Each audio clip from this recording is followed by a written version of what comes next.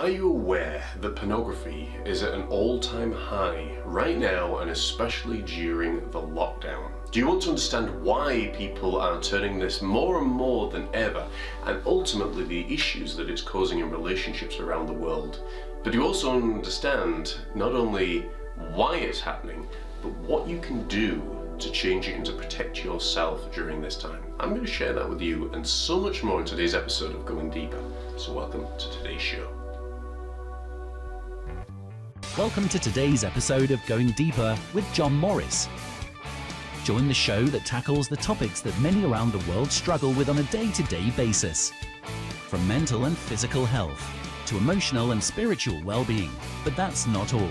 John also shares his teaching on more focused topics, such as anxiety, self-image, gaining employment, the importance of educating oneself, developing a deeper spiritual connection, mental and physical well-being, and so much more. Want to be the best you can be? You're in the right place. And now please welcome Mind, Body and Soul's very own John Morris. Hey folks, and welcome to another exciting episode of Going Deeper. I am your host John Morris, a psychologist and training, personal development coach, artist and author, welcoming you to the show that helps you get from where you are to where you want to be, step by step, and hopefully with simplicity. Always reminding you that we never teach on anything that we have not first-hand experience in ourselves. Don't forget to like, share and subscribe. Tell a friend, because it could be the very thing that they need to hear in their time of struggle. And now we've got that out of the way, I want to turn to today's topic, which is a bit of a controversial one. It's a doozy for sure.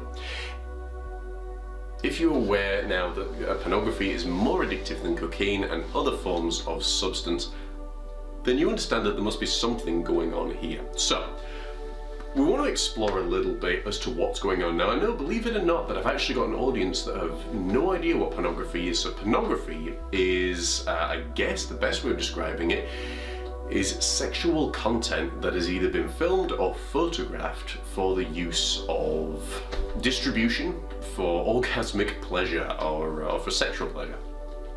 It is something, believe it or not, folks, that I firmly believe that is confusing people more than ever before. One of the biggest contributors to the LGBTQI movement in the world. Ultimately, not so much for the movement, but more so for the confusion and for people feeling that their identity is misaligned. Now, I want to stress just right at the beginning here that the reason that I believe this is because 150 years ago, none of these problems really ever existed. Why?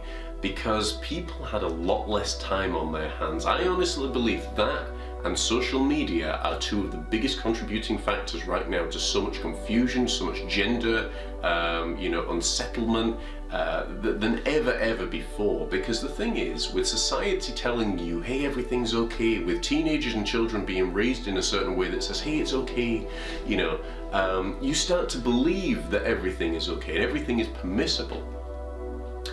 But I start to question, is it really?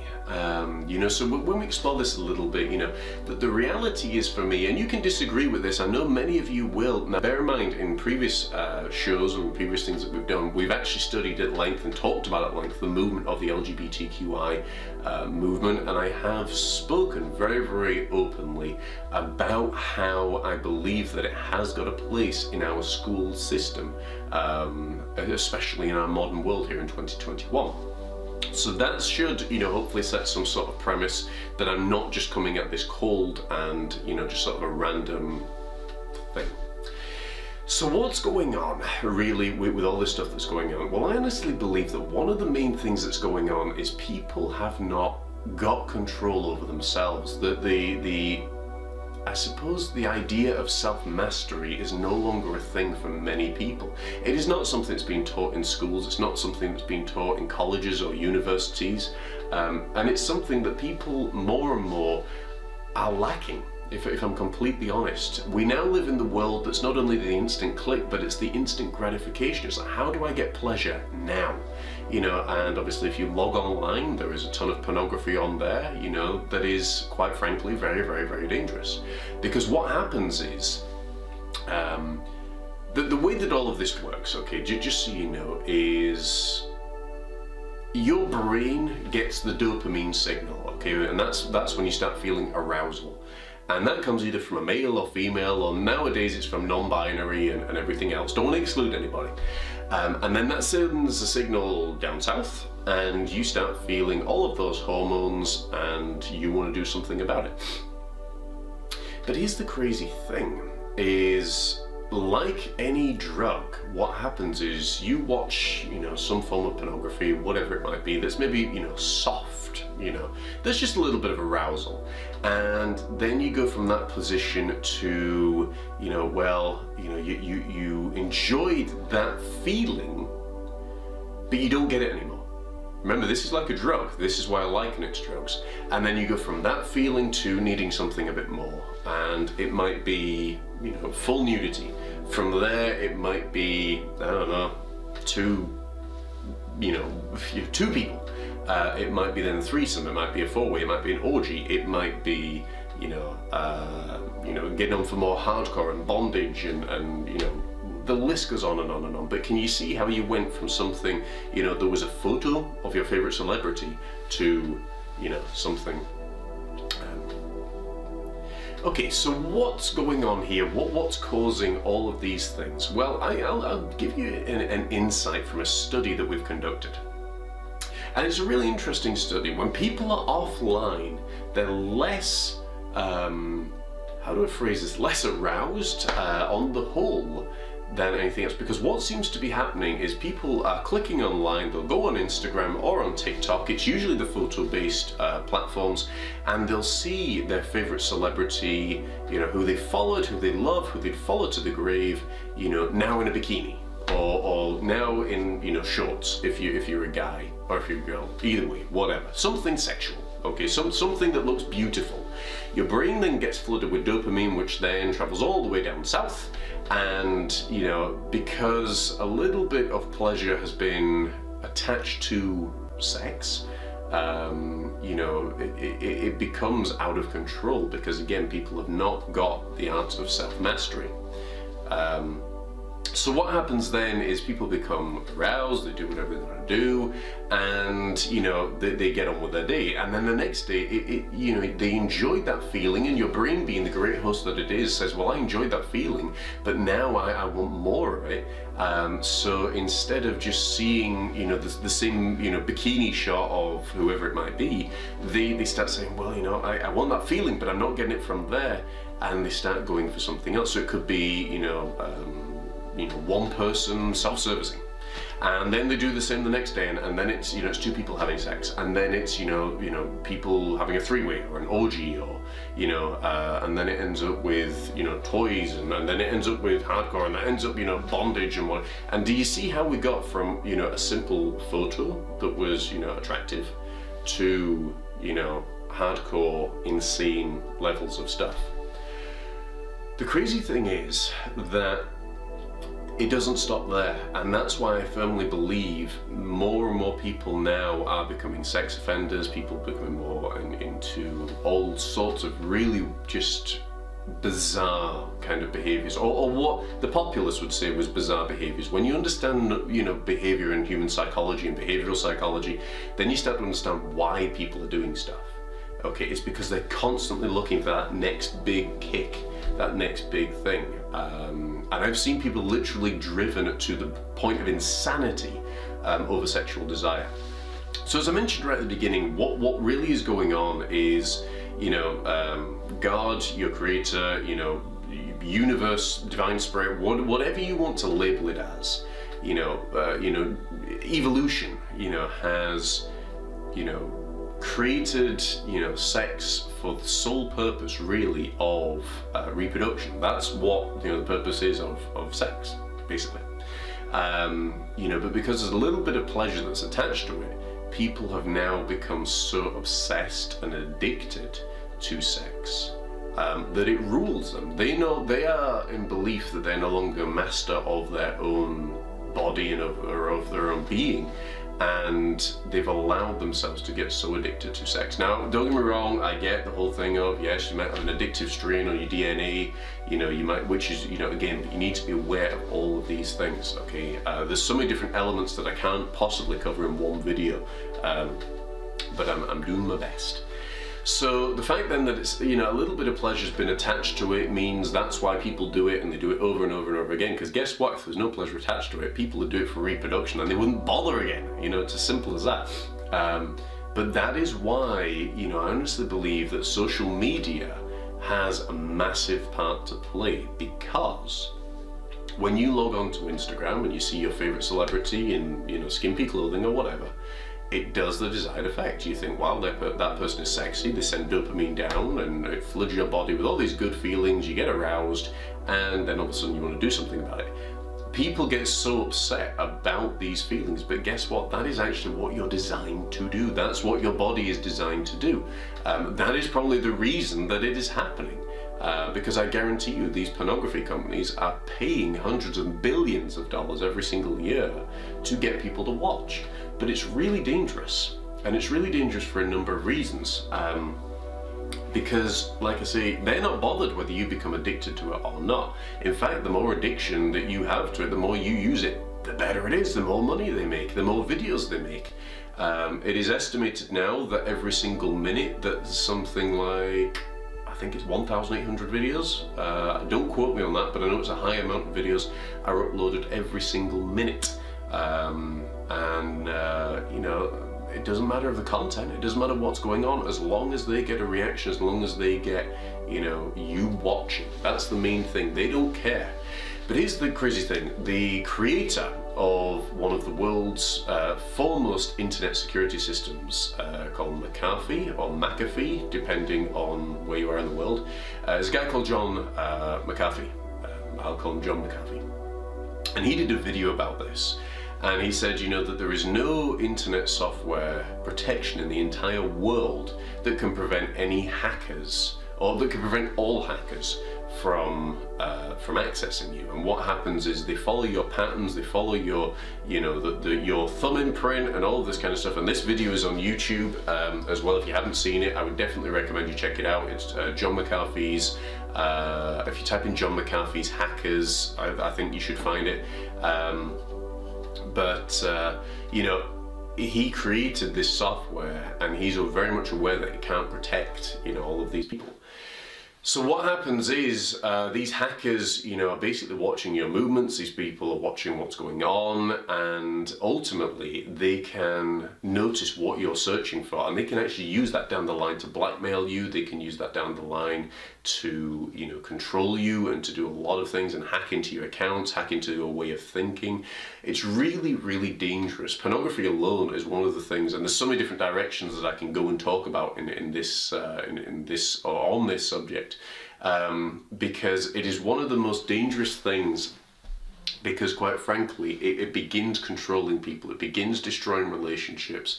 Before you know it, you've got more porn addicts than anything else, you've got more sex offenders than anything else, you've got more pedophiles than anything else. You know, and that is the way, believe it or not, that people are being conditioned. You know, the crazy thing is, and I've said this for so many years now, people are complaining just at the sex offenders, just at the, you know, fill in the blank. Okay, I'm not a big fan of using the words, but they're complaining about it. But here's the crazy thing, nobody's attacking, you know, or going after, you know, these internet sites that are providing it. Nobody's going after Google and saying, excuse me, Mr. Google, do you realize that you are providing a service that is more addictive than cocaine? And is destroying more and more relationships than ever before.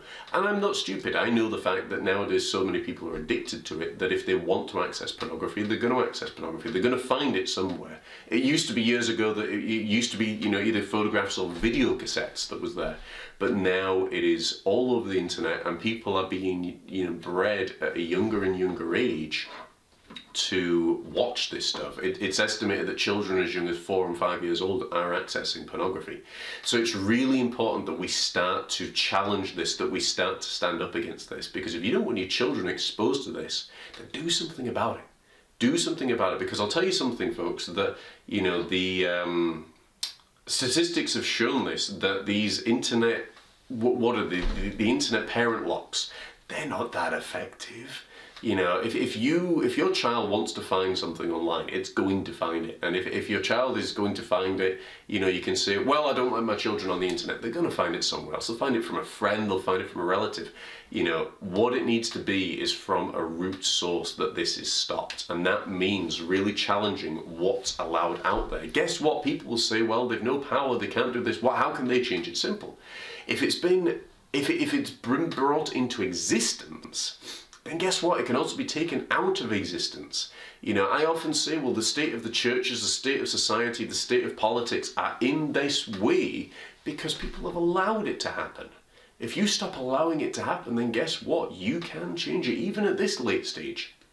And if you don't want your children exposed to all of these things and becoming part of this really messed up society, then, you know, you can do something about it. And it's starting to do your own research, starting to campaign, starting to speak out against it, you know, fighting for that positive cause. Because the reality is this: the state of the world is a reflection of their state of mind.